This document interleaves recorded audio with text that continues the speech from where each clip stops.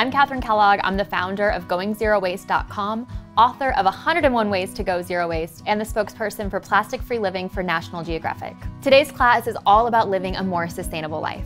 There's no one right way to be sustainable. There's not a certain way you have to live. You don't have to wear a bunch of hemp or live in a tree house. You can take all of these principles and find a way to make it perfect for you and perfect for exactly the way that you want to live. When we talk about living more sustainably, it's really about cutting out a lot of waste. It's about cutting out the excess. It's about focusing on the things that are truly important to you. I feel really fortunate to have a local market like this that's pretty close to where I live. The tips I'm going to be sharing with you today, though, can transfer to Safeway or Kroger or Raley's or any other type of grocery store that you have. I wrote down a few of the meals that I'd be interested in eating this week, made note of all of the ingredients I already had and which ones I needed to pick up. I also made a little notation next to the food that I already have waiting in my fridge for me to eat to make sure that I prioritize those meals first. The worst thing would be to buy new food and let those groceries I already have go to waste. When it comes to figuring out which foods that you want to buy, it can be really confusing with all of the labels. Do you go for organic? Do you go for local? Do you go for the produce wrapped in plastic? Do you go for the produce not wrapped in plastic? It can be really difficult to make a perfect choice. So I just want you to know there is no perfect choice. It's all about doing the best that you can and take it in stride. Over time, you'll realize which products that you want to buy, which ones work best for you and your budget, and which ones work best for you and your lifestyle. So I've got my list, and now it's time to go shopping.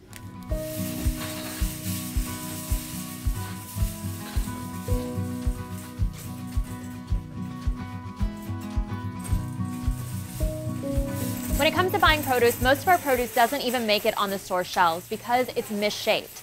So one of the best things that you can do is look for the produce that is kind of wonky and make sure that you take it home. For instance, whenever it comes to peppers, most grocery stores will not accept a pepper unless it stands up straight. One of the reasons that I really like this market is that they prioritize making sure that we have wonky looking vegetables because these taste just as delicious, even though most of the time they might be thrown out.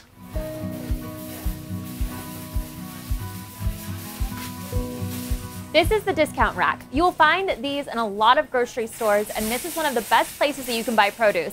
Not only is it discounted, but you're going to be saving it from going to the landfill. So much of our food goes to landfill unnecessarily. So grab a bargain, and even though it's wrapped in plastic, it's still the more eco-friendly choice. Over here, we've got a giant basket of lonely bananas. These are the bananas that aren't in a bunch. They're all alone. And most traditional grocers at the end of the night will go through, find all of the single bananas and just throw them away just because they're alone. Bananas typically travel really, really far, meaning that their emission cost is pretty high. So if you're shopping for bananas, make sure that you pick up a single one so it will no longer be alone. When it comes to reducing packaging waste when I shop, one of the best things I do is I shop from the bulk bins. I put the food in my own container, I take a picture of the PLUs, that way I don't have to use any trash, and I can ring it up at the front. But most of the time, when it comes to shopping in the bulk bins, the food gets into the bulk bin in really large packages like this. What's great about this is it reduces the packaging waste overall. If you were to buy a bunch of small 1-pound bags, it would be more packaging than if the bulk bin provides it in these giant plastic bags. But also, if you don't have bulk bins available to you, you don't have to feel guilty because the food doesn't magically appear in these bins. It gets in the bins in a bag as well. When it comes to getting breakfast, I absolutely love having bagels in the morning. So this is really simple. I have a closed weave bag. When you're buying things with your own bags, you want to make sure that the weave is closed. This is an open weave, so dust and particles can get all over the grocery store, the conveyor belt, your grocery cart. So you want to make sure that you have a closed weave bag so that way you won't injure anyone if anyone has a severe allergy.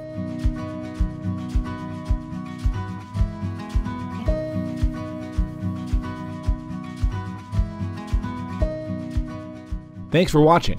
If you enjoyed this video, feel free to like and subscribe to stay up to date on all of our latest videos.